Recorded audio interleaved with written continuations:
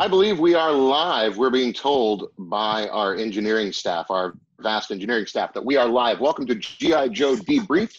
My name is Brandon Jerwa. I'm joined by Robert Atkins and Tom Feister. And we've all worked on G.I.Joe over the years in various capacities. Tom and Robert are brilliantly gifted artists, and I occasionally jot some words down on paper. So we don't know if you're watching this, but we hope you are. We'd like to say in advance that we're doing this for fun. Our views do not represent anybody we work for or anybody associated with G.I. Joe other than us. So we're just here to recollect and have a little good time during a very not good time otherwise.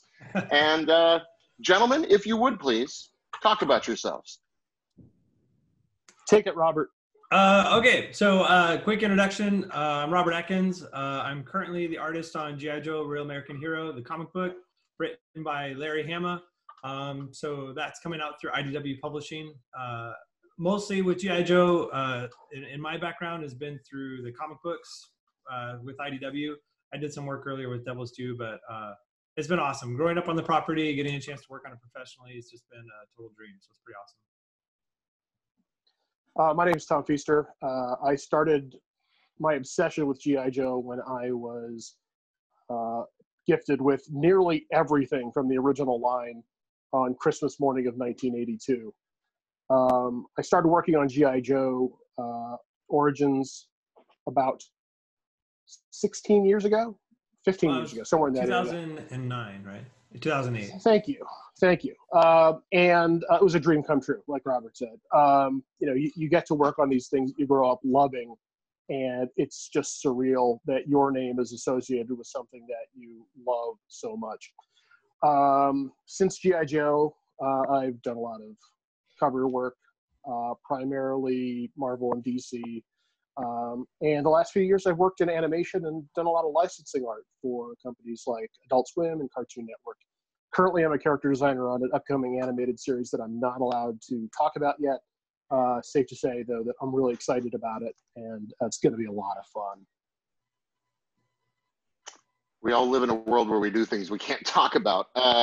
So I was a writer on G.I. Joe for Devil's Due. I started off on G.I. Joe Frontline, and then I was given the golden gift of being able to write the main title for a good long while. I also did Master and Apprentice 1 and Master and Apprentice 2, two different miniseries about the ninja factions in the Joe universe. And I got to work with Robert on Snake Eyes Declassified, which was really, really special because people seemed to like it. And it was wonderful because I got to work with a very talented artist. That's you, Robert. And I got to play with a story that was originally crafted by the guy who put us all here, Larry Hama. So that was very important to me. In the intervening years, I've gone on to do a whole bunch of other licensed comics. It literally launched my career in comics. And the past few years, I've been working in games, being a story editor for NBC Universal and working on Glue on the Britney Spears game of all things. And now I am a story editor and writer at Funko. So I'm actually working for a toy company now, a lifelong dream come true. And to be able to sit here with you guys and enjoy this toy, comic book, cartoon, movie, bubblegum franchise that we've all been so affected by is really great. And I believe Tom deserves the credit for getting us together. And if it's a complete failure, it is all on his shoulders. Yep. That's absolutely true. It's absolutely true. Yeah, the intent was just there's so much bad going on right now, and it's so crushingly depressing and overwhelming. And I thought, here's something fun that we could do to take ourselves back to a happier time and hopefully spread some of that good time with other people. So please be nice. If you have something shitty to say. What spurred it on was that Hasbro kind of put these up on YouTube, right, for everybody to watch. So it was kind of, yes, you really kicked it off. Yeah, thank you to Hasbro for doing that. Yeah, and like Tom said, you know, this is a labor of love and just for fun. So, you know, we've got commenters and stuff. If you got an axe to grind, go grind it somewhere else. We're just trying to have a good time here. And there may be kids watching. We hope there's kids watching because G.I. Joe is, I don't mean to break it to you, but for kids, first and foremost. I know. overgrown kids. I should note before we get started that we would not be here without the help of our Fobbit. Fobbit, introduce yourself. So for those of you that don't know, Fobbit is a term that came out of Iraq, and it basically means the guy that hides out at the forward operating base and doesn't go into action. So I'm just here to keep the technology running. I'm Carson from 3D Joe's. I've been a G.I. Joe fan since 1985 when I first saw the cartoon on TV. I run a website called 3djoes.com that I've been running since 2012, so 8 years now. One of my favorite compliments was when Robert Atkins, unprompted shout out, basically said that he would go to 3D Joe so that he could look at the characters in 360 rotation, so he could see how the uniforms were resolved. That made me, it helped a lot. Yeah. made me feel good. I still use it. Yep. So anyway, I've also done art books. So every piece of painted artwork I've gathered into 6 soft covers, and we're working on a hardcover now that gathers all that together because we sold out of the soft covers. So G.I. Joe's a lifelong passion. My dad was Lieutenant Falcon. He was a Special Forces operator back in the 80s when Falcon came out. So I think that's one of the things that bonded to, like, for life. He was actually 5th group. Like if you look at the file card Larry wrote, he was channeling my dad. My dad went to language school. My dad was the executive officer. My dad was 5th group. Oh, that's cool. It's all Falcon. So anyway, I think that's one of the reasons that I can explain this psychosis. So anyway, thank you guys for having me. It's an honor to be with people that I have, gobbled up your work, man. You guys are amazing. You breathe life into the brand. That includes you, Tom. I've got your art hanging on my wall. So don't ever feel second, buddy. Don't you ever feel second. Anyway. Listen, we appreciate you. all live in Robert's shadow.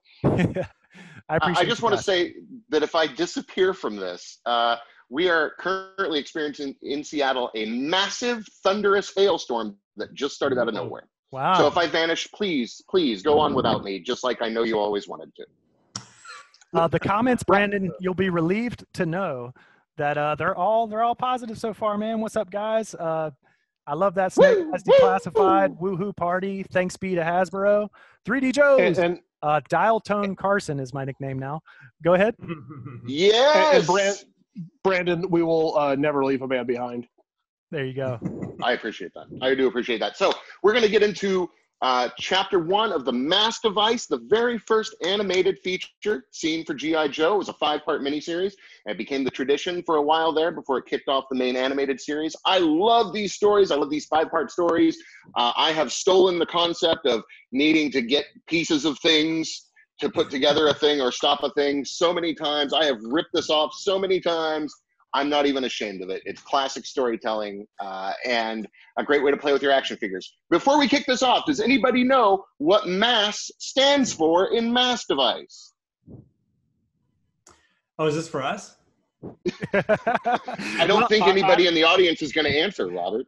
I didn't know there was going to be studying involved. I know there's a quiz. Wait. Yeah, I purposely came to this and a great many things knowing absolutely nothing, Brandon. Yeah, no, that's good. That's good. Molecular assembler, scrambler, sender. Wow, you did your homework. Right. Well, here's the curious thing is I'm very curious because I haven't watched this in a long time. I'm not sure they ever say that. Oh, so really? I don't know if this has been derived from some other source or somebody decided what it sounded like, or maybe my memory is going because I'm old. You went to Wikipedia.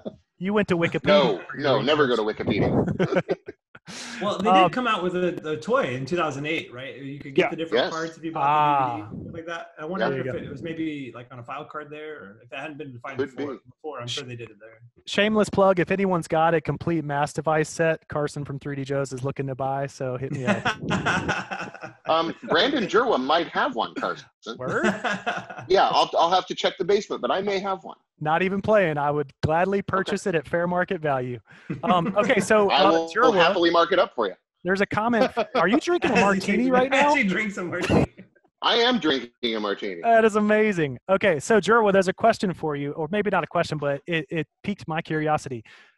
This comment from Brandon says, Jerwa and I both got our first Joes in Manhattan, Kansas. What's the story there? Oh, I did. Wow. Okay. I got my very first G.I. Joe figure, Flash, at the Kmart in Manhattan, Kansas. I would later get G.I. Joe #1, the giant comic book. The art of the giant comic book is lost. We need to bring it back. Yep. I got that at Alco in Junction City, Kansas, which is just down the road. which is also where I got the Polar Battle Bear. Everything else, I can't remember where I got it, but I definitely remember Flash. And that was a transformative experience. Incidentally, I almost also bought my first record at that Kmart, and it was The Game by Queen. But that has nothing to do with G.I. Joe. It just dates me as an old person. So interestingly, my dad was stationed in Fort Riley, and I was born in Manhattan, Kansas. I was born in Manhattan, Kansas. That's why I had to ask it. I'm like, what the hell? That's crazy. You were? I was born in Manhattan, Kansas. Wait, you were? Yes, sir, 1979. Oh, yep. my God. Yep. My stepmom worked on Fort Riley as an operator. Yep. My dad was a car dealer. He sold cars to GIs every day, literally every day. There you go. That's amazing, man. Wow. Yep. Okay. That's why I had to read the Small question. world. I'm like, I got to get down to the bottom of this. So. Yeah. All right. Oh, well, so great. I'm gonna try the screen share real quick. Give me a second. Launch desktop 2. Share computer sound. Fobbit is boop boop beep boom. All right. And then I'm gonna go full screen, and hopefully this will work. Nope. Hang on. Fobbit's messing up. Wait for it. Get the right screen. There we go. You guys good on volume? Yeah. Yeah, I think so. So I gotta say, just because it was the first frame of the scene, like the Sky Striker was always my absolute favorite vehicle. I think it was probably just growing up in the 80s with the F-14. It was all Yeah. Oh, it was great. I had the glider and never get the damn thing to work. I mean, it's just every time straight into the ground. Yep. I never had a glider. My Sky Striker. That was weird. I wonder if those So gliders. at what point are we gonna talk about Snake Eye's lack of gloves? Because it still bothers me. It's so weird. Yeah. His hands are weapons. They'd be concealed otherwise. Yeah, that's right. They'd be concealed weapons. Those are holsters if you put gloves on them. You don't keep a weapon like that in the holster. Okay. No way. I want to talk a little bit about the intro because this changed over the years. Mhm. And here it is. It's G.I. Joe against Cobra and Destro. And they would later set that apart. You know, Destro really kind of went off on his own thing. But it was established very early on, and I love that. Destro is my favorite Cobra villain, even though I consider him his own man. And he is, for me, like he's almost like a hyped up James Bond villain. Oh, definitely. Like I always thought, just from watching the cartoons, that he was black. Like he was a black guy. And then when I had to draw him as like this white Scottish dude with blonde hair, I was like, what? Like it was like, it threw me for a loop. Yeah. A lot of people thought that because of the voice actor's voice, and I don't think people understood he was supposed to be Scottish. I know. It would have been a much different show if they had kind of really laid on the heavy Scottish accent for Destro. Oh yeah. Go full Connery. Oh, it would have been, yeah, exactly. Going full Connery is a little scary though. Yes, my dear commander.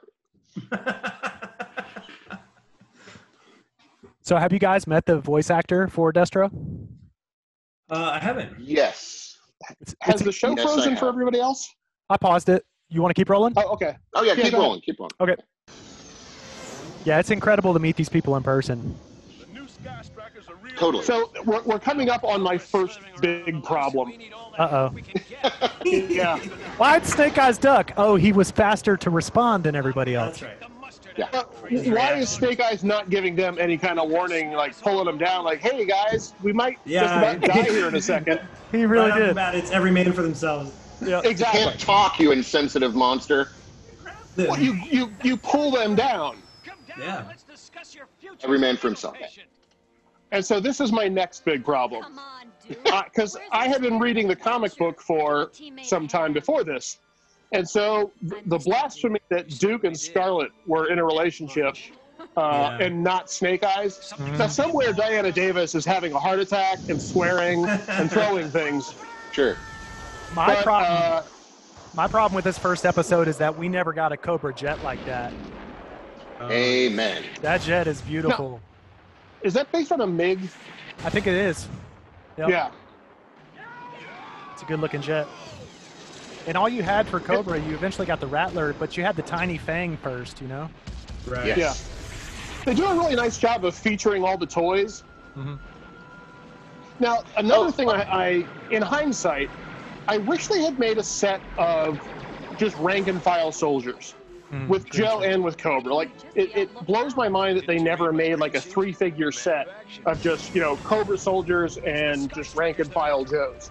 Yeah. Troop building was not a concept then, and what's great about that is one year for Christmas, because we had a bunch of relatives who all decided to send presents who normally didn't. I got an extra stormtrooper and an extra Cobra soldier, and I thought I was the coolest guy alive. It never occurred to me to have more than one. Right. See, I was the child of divorce, so I was lucky because I would get stuff from like my dad, and then more often it was my mom. So there was little communication. So sometimes I would double up on cool stuff. So were you able to trade that off then? No, I wasn't smart enough to try to play anyone against each other.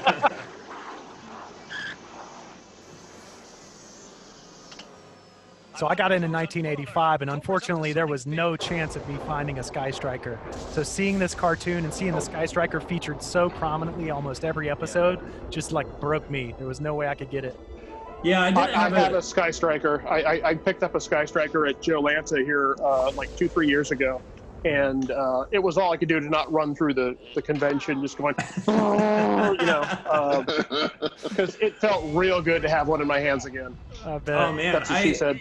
Recently, I don't know. I didn't have it as a kid either, even though it was my absolute favorite. And I had like a really cheap knockoff kind of F-14 that I would always like throw Joe's in. It was a little bit too big for them, but I loved it anyway. As I got back into collecting the toys, yeah, I've been picking up Sky. It became a bit of an obsession. I think I've got like 10 or 11 of them. I have way too many. Wow. Whoa! But it's like, because I got the flag. I had it set outside my studio. I'd line them all up on there, and occasionally I would just take a break and then grab it and fly it around a bit. Oh my gosh, that's just right. I wish they. There he is. Yeah. Climbing to this ridiculously melodramatic location. So Diana Davis raised a good point. The reason that they changed Snake Eyes' hands to white was so that you could see him in action. Like, look at my hands against my jacket. So he's not just, not just a blob. Well, he doesn't. Yeah. Really By the way, to show up anybody a lot watching, to anybody watching, we're not experts about this show, so Right. we're Yeah, guessing. there's going to be little to no trivia about the show itself. Yeah. We spent it all on the definition of the M.A.S.S device. That was it. You're not going to learn a lot, Yeah, totally. but hopefully you'll be entertained. Yeah, of course. Yeah, cross your fingers. So Now, I wanted to say did too. Oh, go ahead. I was going to say, did any of you guys ever try to build a M.A.S.S device out of Lego? That's what I did. Oh, I did. I did it out of a robotics set. Oh, nice. Nice. Yeah. So interesting note. I always was bothered by the notion that Duke was the leader in the cartoons and not Hawk, because Hawk's my Yes. dude. Yes, you're right. He should have been the leader. He should have, absolutely. But here is an interesting thing about this time period. This is second wave G.I. Joe on the shelves, right? So that's why we see characters like Tripwire and CoverGirl. right. At this point, Duke and Major Blood were mail-away figures. Oh, let me get into that. So, Tom's got a flag point axe to grind. oh, yes. So I just remember, now again, I'm a kid. I think I was in 3rd grade, maybe 4th. And the wait for Duke was, it was awful. Every day going to the mailbox and just walking away with disappointment because it felt like he was never going to arrive. Yeah. And then it was worse to have to watch this show. And Duke is so cool, and he's such a big part of it, and nobody had a friggin' Duke figure. Nope. So shout out to Form BX. I don't know if you guys watch him on YouTube, but he got his name from that lady saying that she needed Form BX whatever in triplicate. So people go Very deep nice. on this franchise, man. They'll take man. one Oh, little yeah. thing like that, and that'll be his whole like online persona. I love it. So yeah, Duke was the first sergeant, right? He was the non-commissioned officer. He had climbed the rank to be enlisted, but you know he wasn't officer. He wasn't going to come in second lieutenant. He worked his way up, and so it makes sense that people would respect him and follow him into battle, but not that he would like command the whole battalion. Right. Yeah. Yeah. No, when I was Hawk doing- finally got his moment to shine, I was very happy. Yeah. When I was doing covers, I tried really hard to get through a version of Snake Eyes colored like the show, but it got shot down. I was always trying to sneak in Easter eggs from, whatever the show was. Incidentally, I did a cover with Zartan that was made up of a bunch of little faces. Yep. And so I actually got photos of my childhood friends that I watched this with. Nice. So Jez and Zach are in there. I contacted them through Facebook, and they were both nice enough to let me use photos of them as part of that Zartan montage. That's awesome. Oh, that's really great. I put a lot of my friends in G.I. Joe as well, so that's great. The sound just went dead. On the quick time? No, I can hear it. I can hear just fine. One thing real quick about the show, I always thought it was weird. Why, like Snake Eyes goes through this huge cloak and dagger to get into the base, Yeah. and then Scarlet kind of just skyrockets in, and then Stalker just blows the place up. Like He's the distraction, man. I know, they all land on the same roof and then just walk in together. Like, what was the point of? I guess to show 3 different ways that they could infiltrate, I suppose. There you go. We're That's right. going around to it. There you go. So So here's a little trivia. Larry Hama saw Houston's design for the castle, Snake Castle that we just saw, and that's when Larry decided to use that design in the Silent Issue number 21. Oh, very cool. Good little Very, trivia. very nice. So that came from the cartoon. There you go. Even though Larry has never watched the cartoon still made it into the comic. Just what does it do? This is the ultimate relay star. It can receive and send the most It's the ultimate relay star, guys. Not to be confused with all those other inferior relay stars. Those knockoff relay stars. Precisely. Now let's tour the silo. I remember when I was first started to draw G.I. Joe, and I drew the first beret I drew, because I've never been in the military, but the first beret I drew just looked like a sack of potatoes on Flint's head, and I got called out for it, like big time. But then it's so funny because I look at it at the Stalker's beret here, and it's like some floppy doppy, like nothing. Oh yeah. People take that stuff personally, man. It's crazy. I cosplayed as Lieutenant Falcon, and I got comments from the photos of my beret not looking properly groomed. I know, man. But I was great. I was so glad I got called out on it, because then I looked it up and I made sure exactly I knew what the dimensions were and how high it should be and all this kind of stuff. And I learned from it, so it was good to hear from it. Yep. That cover I drew of. Can we turn the sound down on the show a little bit? Yeah, let me know if you guys can still hear it. Okay. Yeah, we're good. We're good. Yeah, that's good. instead of leaving the satellite back here, I'll send an assault team in to bring it out. Troopers, to the sending grid. Destro's metal face has such movement. Oh, I know. I know when I first started drawing it for IDW, they said never show his face expressed, and I was like, oh man, that's actually really difficult. I liked it better when he, because I grew up on the cartoon. I was used to him having this very malleable metal face, which makes no sense. But he's also got eyebrows. Yeah. Right.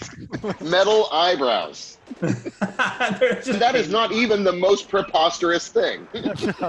So like, what? I don't believe it anymore.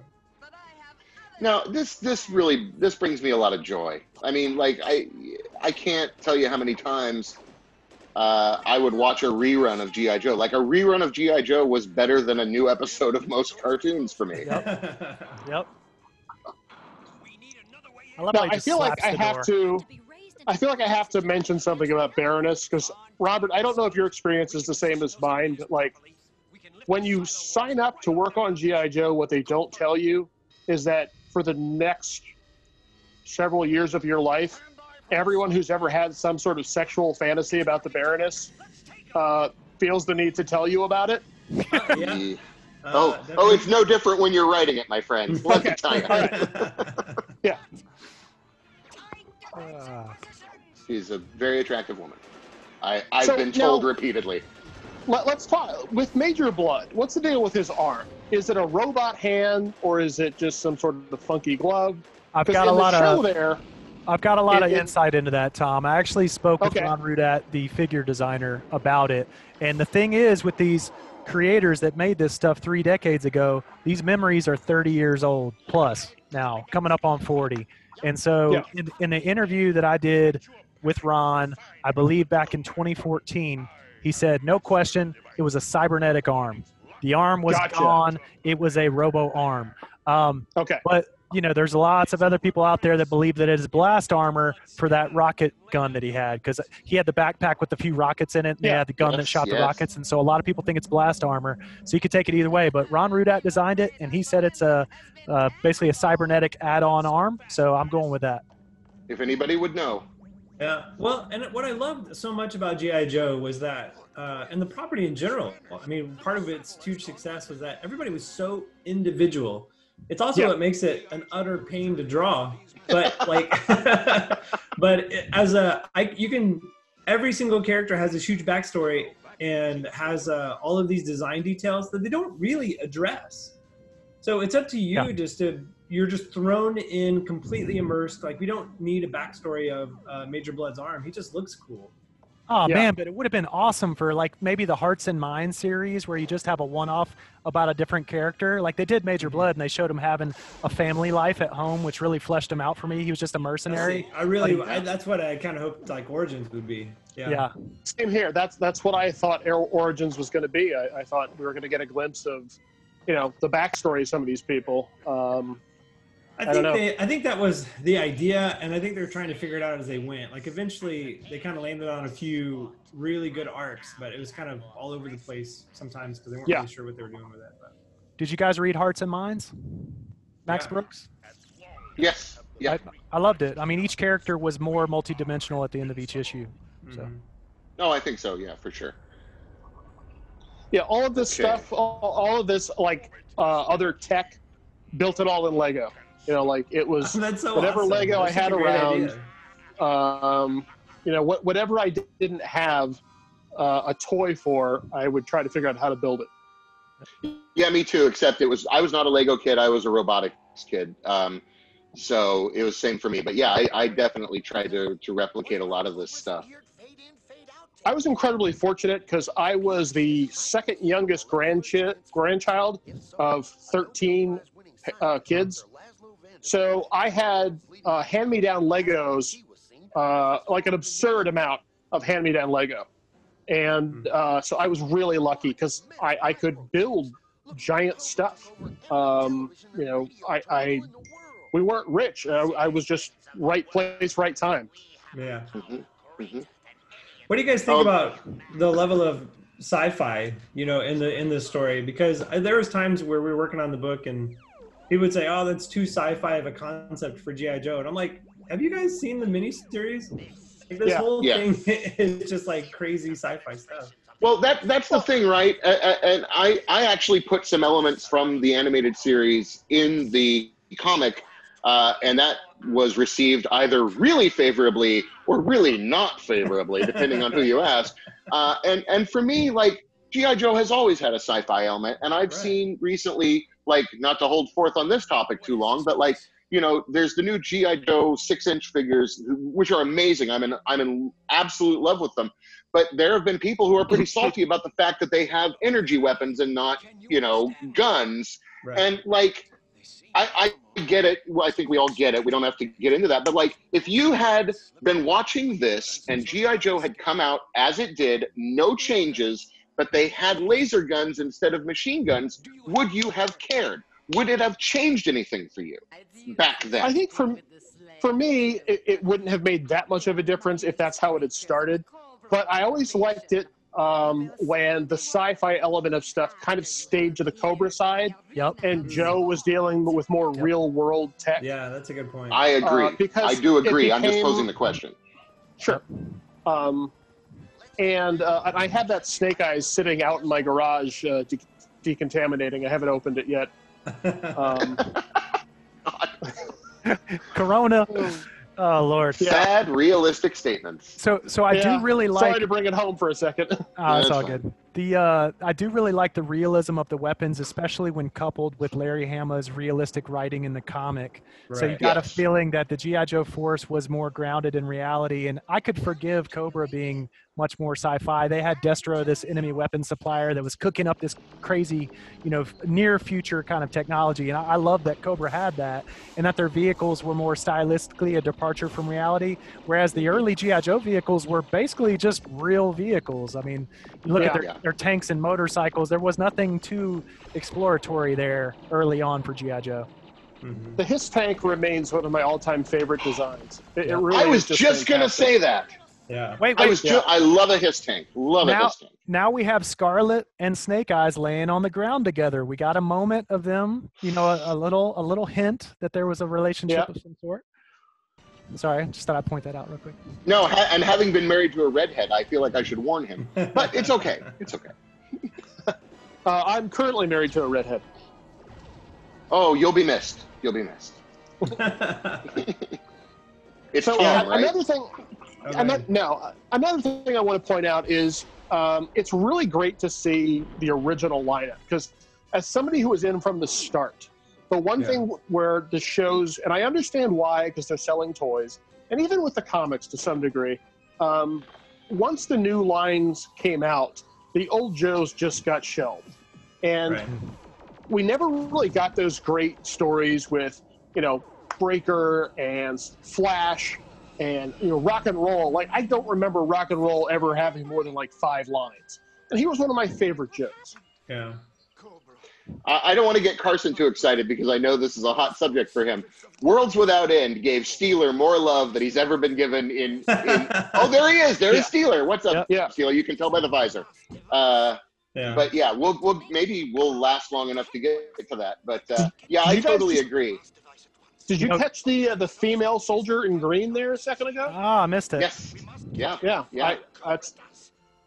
That's one thing I loved about Joe as well, is like, and you didn't even notice it when you were a kid, but you understood, like, the G.I. Joe team, everybody looked different, not just in what they were wearing, but you had, I wish there had been more female characters in hindsight, but like the Joe team itself, they were made up of people from all over the ethnic map.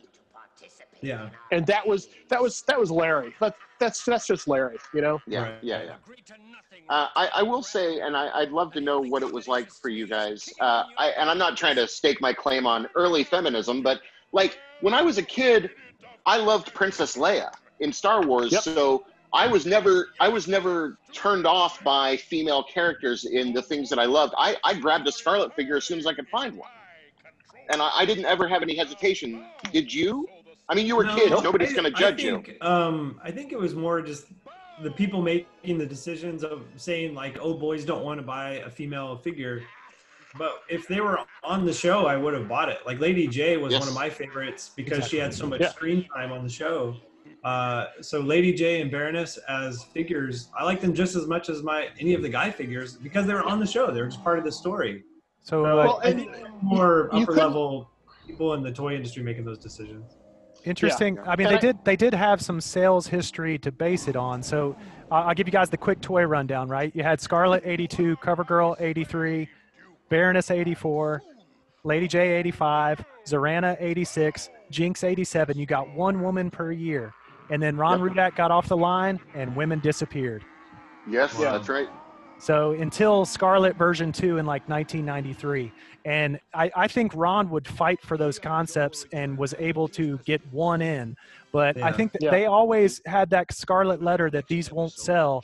Because if you remember G.I. Joe, the 12-inch toys, one of the most valuable figures now is the Nurse because it was pulled because it sold so poorly. They put it out on shelves. It didn't sell. They pulled it. And so some of those decisions were informed by previous purchasing habits. I loved having Jinx and Lady J and Baroness and all of them. But yeah, I think there is some purchasing history there to blame. Well, I think the main difference is, though, that with G.I. Joe, there was a story. With G.I. Joe, Real American Hero, there was a story. So Scarlet and CoverGirl, not quite as much as Scarlet, but Scarlet had a purpose for being where she was. She made herself a valued part of the team.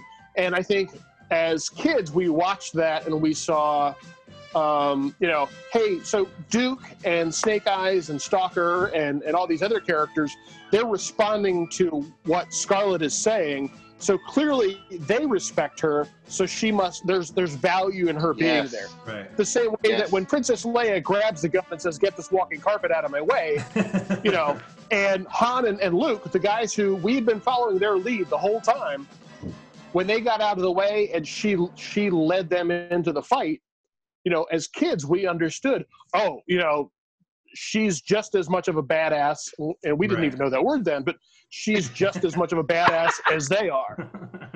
Absolutely. So they taught us to appreciate them. She was intelligent and she could fight to a standstill with any man on the team. So she was smart and she could whoop ass. And the G.I. Joe nurse, they didn't have the benefit of a story. Right. For sure. For sure. And I know there was a G.I. Joe comic that DC did periodically.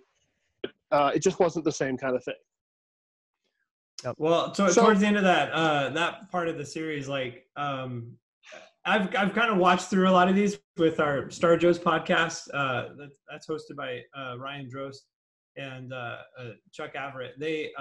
We started going back and rewatching a lot of these and kind of doing. We weren't doing it live. We were doing a commentary like this at all. We were just kind of review the episodes. Yeah. And it was really funny. We started counting up how many times Duke gets captured, and it's a ridiculous amount of times. So this kind of that's his special skill. Exactly, it's like infiltration by accident. I have to say they had that one shot of the snake robots or battle armors, whatever they were, depending on how you wanted to use them. I loved that toy. God, that was such a cool toy. I'd love to have another one, but man, they were just.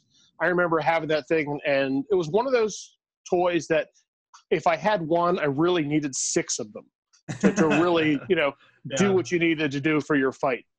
Well, with that, the end, it was kind of previewing the next episode. I couldn't help but chuckle where Duke just ramps his tank off of a rock like it's a Dukes of Hazzard car, and I'm like, I don't think that's how that works. He's like, whoa. Now that Duke boy was in a whole mess of trouble. It just pauses. We were like, what are they gonna do now?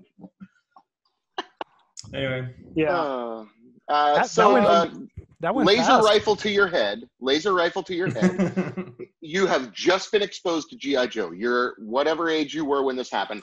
Who is your favorite Joe? And who is your favorite Cobra?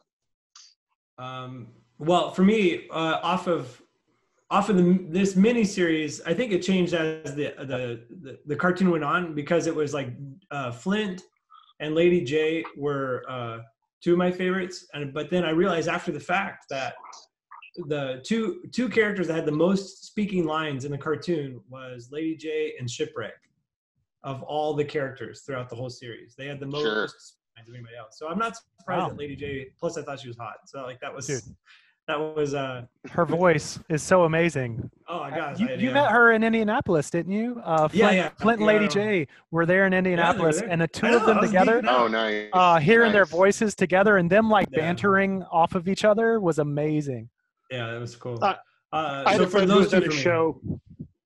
Well, so I'm sorry, I apologize for interrupting. So I was going to say that Brandon and I have kind of a different experience in that we came to the show after the comics.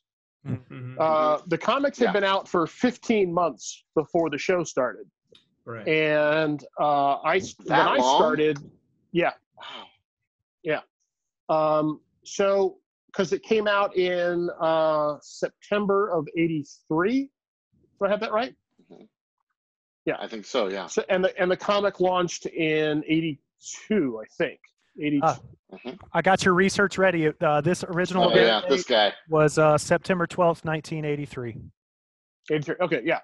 So I had been into the comic for a while, and so my favorites were based on the comics, not so much the animated series. Yep. So when I watched the animated series, there was some shifting of this guy versus that guy, and who was my favorite toy to play with. Because originally it was built around the storyline of the comics. And so, I loved Roadblock, Stalker. A big character for me was always Rock and Roll. And I can trace it back to, I had that oversized G.I. Joe treasury.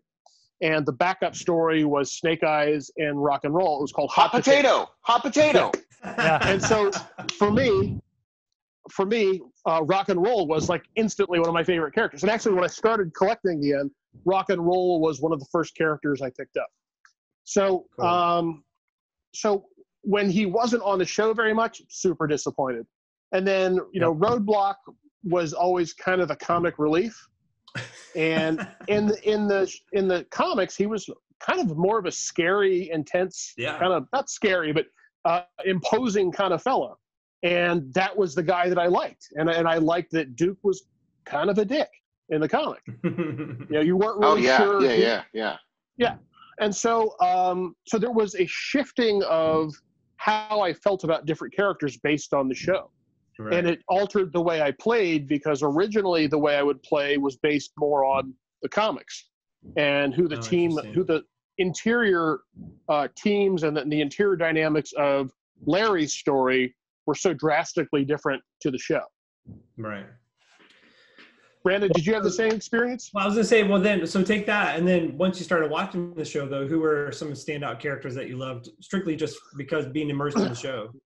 Oh, well, after the show, I would have to say it was probably more like Spirit. Wait, like after the show? Interesting. Yeah, okay. After the show.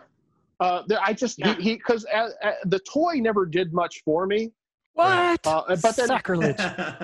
No, but then he had an eagle and an arrow rifle. Right. What more do you want? You know, like people do. Plus the innovation of the rubbery hair, like the little ponytail thing. It was an amazing toy. Yes, he had the best hair. He really did. I don't know, but when you compare him to, when you compare him to, like, you know, I'm struggling for a name here, but, like, you know, this guy looks so much cooler than this guy. Oh, you know, I beg to differ. Oh, come on. I'd like to apologize for Tom Feister, everyone. I'm sorry. Look, everybody's entitled to their own opinion. Sure. So I will say this about Spirit, though. Not so much. It was really interesting that Spirit became the foil for Storm Shadow in the cartoon, which to me, that felt really wrong. Like, Storm Shadow's just going to kick his ass. Like, Spirit can hunt him down. Yeah. He'll be able to track him down after he recovers from the whipping. But there's no way in a hand-to-hand combat. I felt that, like, as a 6-year-old, as a 7-year-old watching this, I was like, no, Spirit wouldn't win that fight. Yeah, I never understood that weird partnership. As a kid, one of my frustrations with the show was I wanted more Snake Eyes. Because if you read the comic, it was basically the Snake Eyes story, and everybody else kind of showed up on occasion. And so in the show, and I understand there's no dialogue, so it makes it harder to tell a Snake Eyes story, but I wanted more Snake Eyes from the animated series. Yeah, I agree. That's one of the. If you as an artist ever tells me how hard it is to write a Snake Eyes story without dialogue, I'll break quarantine. I'll come and find you, Tom. I know. Let me tell you, there's nothing worse. There's nothing worse than being told you're going to write a Snake Eyes story, and you get to write dialogue for him. I don't want to write dialogue for him. Snake Eyes, he doesn't talk. Yeah. No, it was. You really got that note? Oh, he talks for the first 3 issues. Oh, well, yeah. Thanks for reading it, Tom. I know. Yeah, it's all like 2 of us worked on it. We're right here, Tom. No, it was interesting drawing him because I'm not what you call a reader. We know. I like to draw. We got that impression. Yeah. Anyway, we could probably wrap it up. I think tonight we're going to be doing this again this week. So each night this week, same time. Hopefully everybody can join us and spread the word that we're doing this. It'd be awesome to kind of get more people on board and in the comments, just to kind of the camaraderie of it. That's kind of the whole point. We got 30 viewers right now, so I think Whoa! people tuned That's in. So and the comments you guys can go in and look at them. They've been nothing but positive. Some Thanks, internet. funny feedback on the commentary and everything. So yeah, definitely go through and check out the comments. But And, so we'll try to. and by kick the way, off. let us know what you would like to have more of or Sure, less yeah. of. Right. It's probably Tom for the less of, but it's fine. It's fine. I'd like Robert to speak more, and I suspect Robert would like that too. So we'll be back here tomorrow night around 8:30. Hopefully Tom will still be with us. I want to say one thing. Thank you, everybody, for tuning in. Thank you for watching this. Thank you guys for taking part. Again, this whole thing was meant as just a fun and loving distraction, and I couldn't be happier that this is actually happening. So thank you all. I really appreciate you doing this. Thank you for having me, guys. Appreciate it. We All couldn't right. do it without you. I mean, we literally couldn't do it without you. That's what Fobbits Yeah. are for. All right, Yeah, so exactly. 8:30 tomorrow night, Tuesday. We'll try to kick off. For everybody that's watching, it might be a few minutes later than that because Fobbits got to do Fobbit work. But Right. we'll see you guys around 8:30 tomorrow. All right. Yo, Thank Joe. you. Yo, Joe. Yo, Joe. He never gives up, he's always there, fighting for freedom over land and air. G.I. Joe! American hero! G.I. Joe is there!